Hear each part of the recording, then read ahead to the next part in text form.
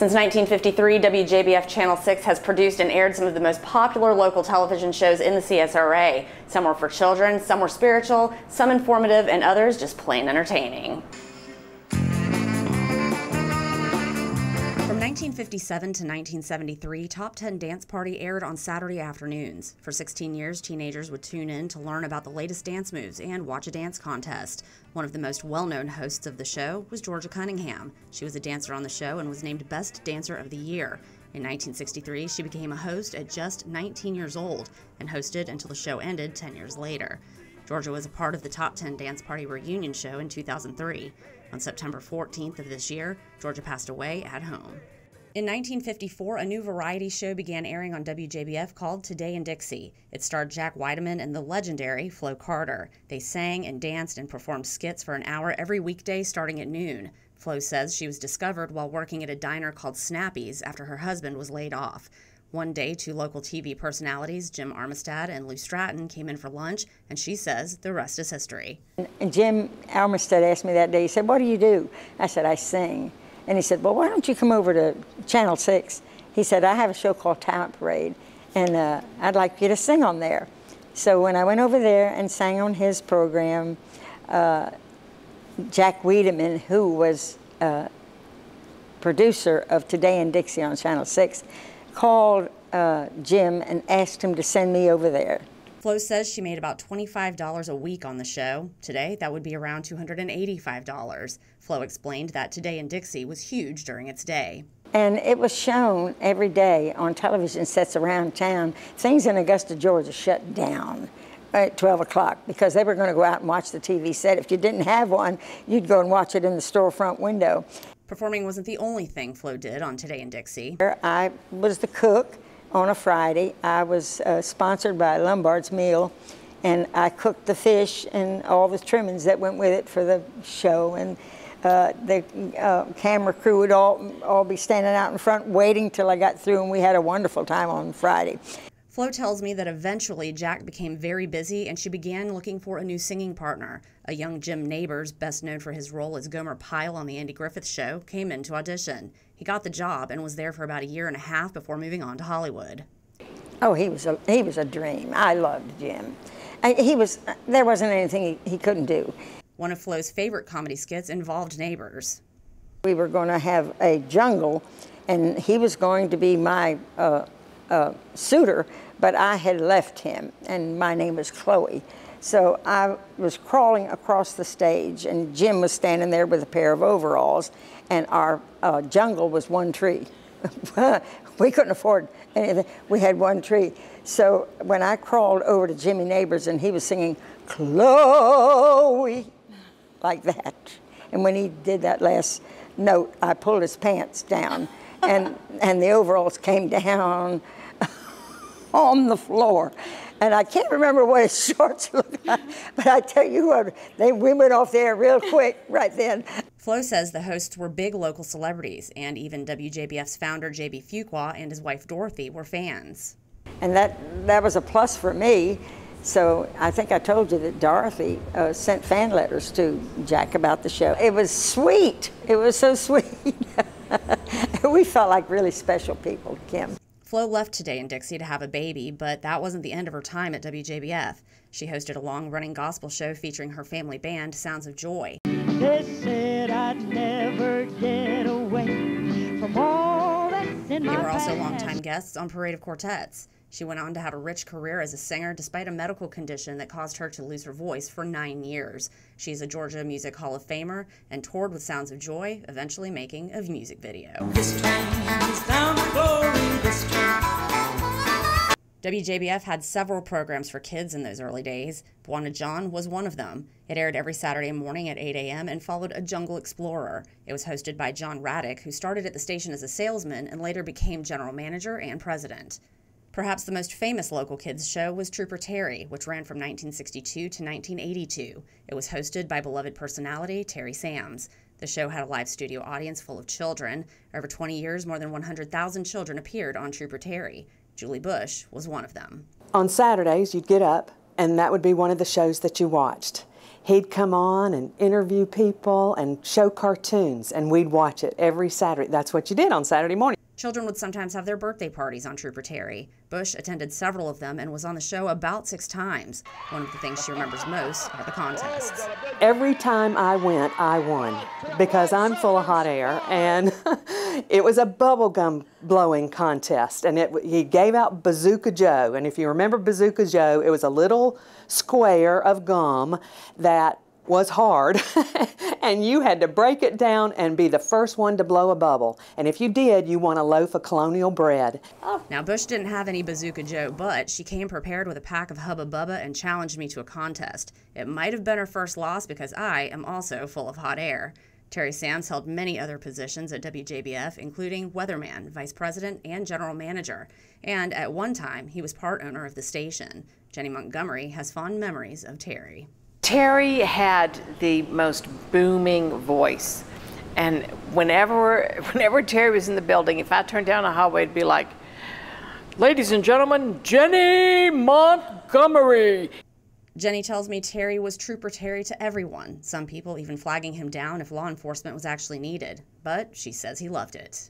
Terry loved television, Terry loved his community, and he loved that even as he was retired, people still referred to him as Trooper Terry. In 2013, Terry hosted a Trooper Terry reunion special, and everyone in the audience was on his show as a child. Terry Sams died in April of 2014.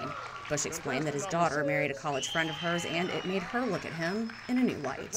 It's just neat to, feel the connection and realize he was just a normal man, He was a star to us because we knew him as Trooper Terry, but here was this young lady who had a dad who was this superstar to all of her friends.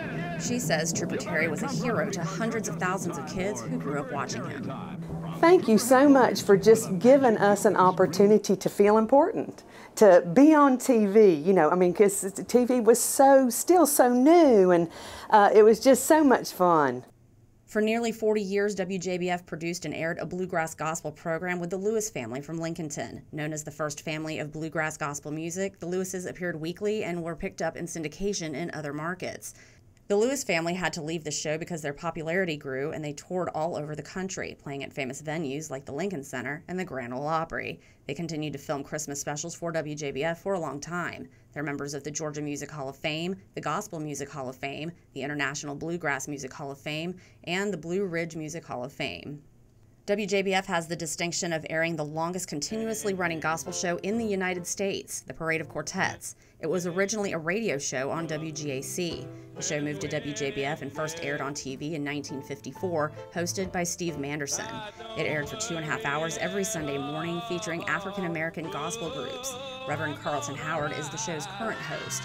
He says that at the time, it was very commercial. The groups, when they came on, they had to have a sponsor.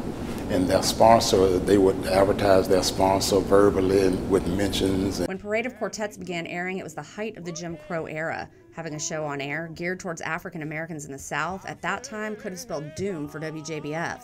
Carlton says, as far as he knows, there was very little backlash. He had the chance to ask J.B. Fuqua about it and was surprised by his answer. Daddy told me, don't ask the question, but I said, no, I'm here, I need to know. And I asked him point blank, I said, in 1953, why would you put a black program on television in that era? His exact words, because it was the right thing to do.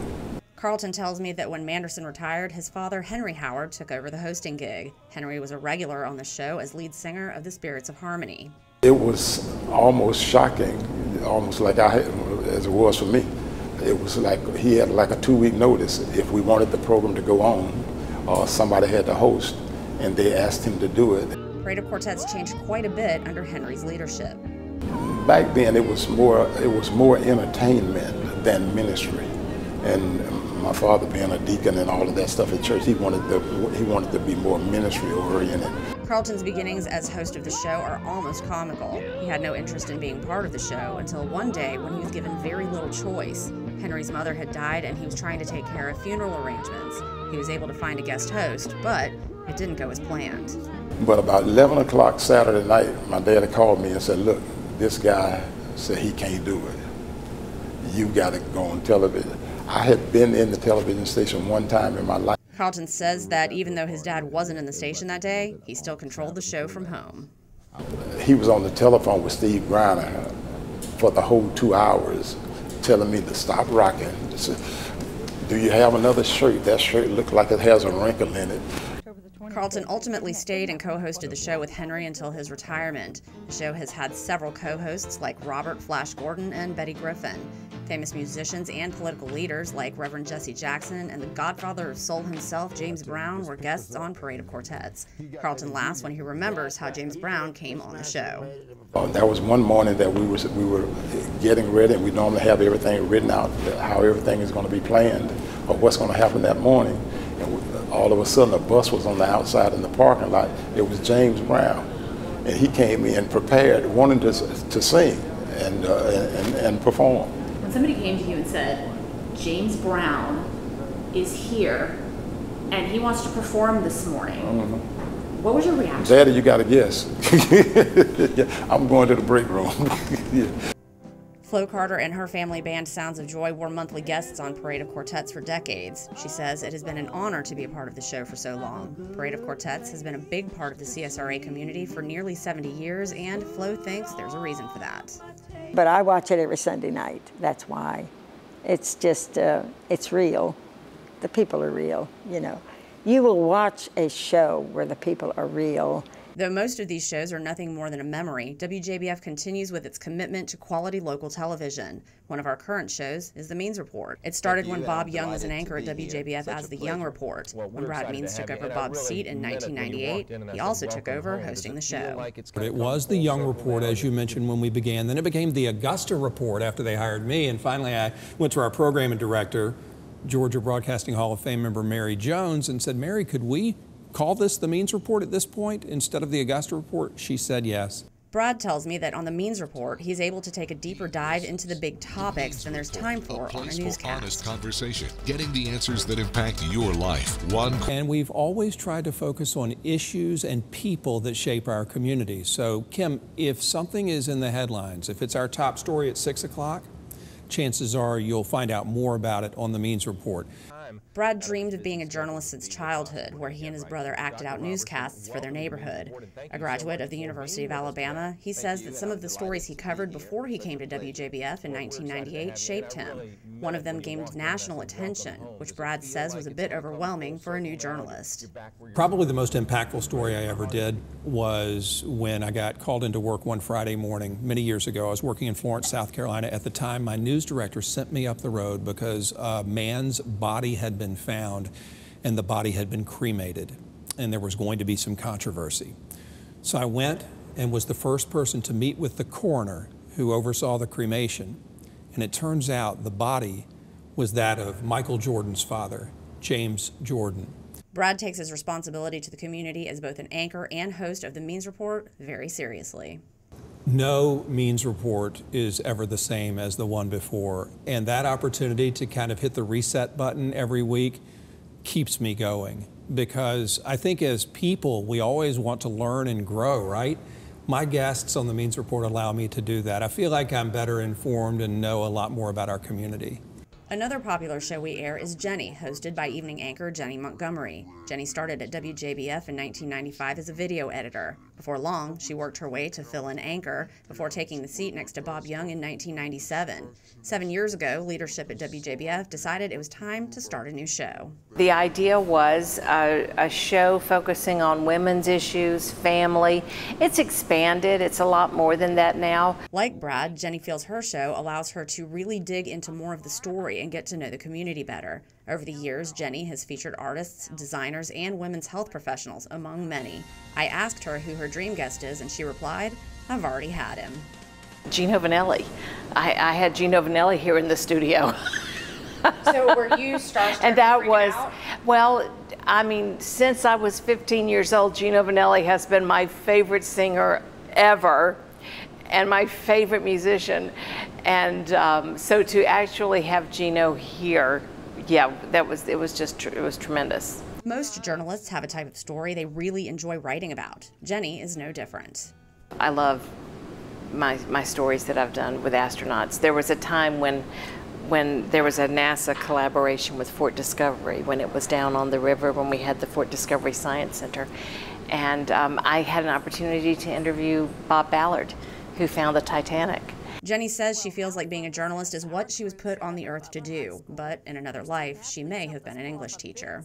I really like writing, and I really, really like grammar. And I like to help people with grammar. Jenny hopes to continue her show for a long time and has some ideas for how it can evolve into something even better.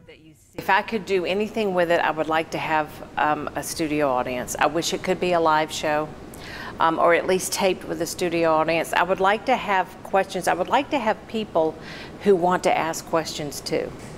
We can't forget about our other programs, The Dish and Local Living, hosted by Anna Christina, our newest show, Your Hometown Road Trip, hosted by Brandon Dawson, and of course, the cooking show, Very Vera, which is syndicated in 25 markets. With a history like this, you can be sure WJBF will continue to produce quality local television shows for a long time to come.